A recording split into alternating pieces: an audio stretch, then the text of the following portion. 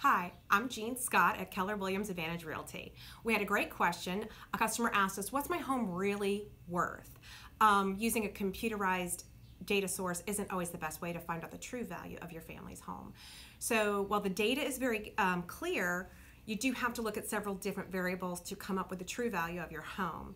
First off, we like to look at how the market is performing as a whole.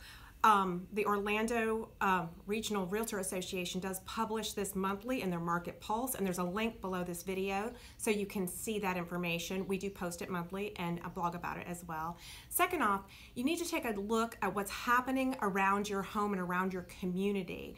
We usually go about 2 miles out and take a good hard look at what's happening in your area. Third off, we like to say what are the most like homes that have recently sold that are most like your property, and then look at it from that point of view and collect that data and review that with you. When we go over that with you and your family, we can come up with the truest value for your property. Our consultations are always free, and my best suggestion would be to contact us 6 or even 8 months before you're really ready to list and sell your home. We can come out and do a pre-listing appointment for you and your family, and we can advise you on how to maximize your home's value. I hope to hear from you soon. Bye-bye.